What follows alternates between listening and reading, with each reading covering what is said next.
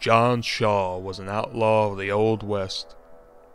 In April of 1905, he committed an armed robbery by robbing around $300 from a group of gamblers who were in process with cards.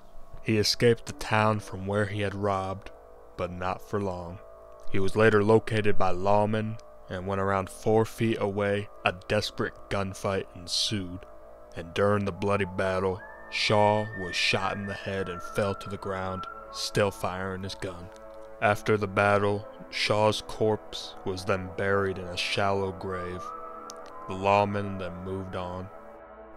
The next night, a group of rowdy cowboys and other local drunks had heard about the gunfight that took place, and had heard that the outlaw John Shaw had not finished a drink he had paid for in their saloon. Someone then came up with the idea to take Shaw's unfinished drink to his corpse. Around 15 men agreed to the deed and wanted to take the journey. The group of men then traveled to where Shaw was buried. They undug his grave, and the photograph seen is of 2 cowboys holding his tall, lifeless figure up.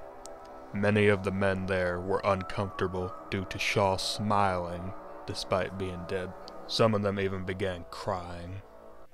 After they took a few photos of him, they gave him his unfinished drink, they said a few prayers, and then placed his body back in the grave with his bottle of whiskey.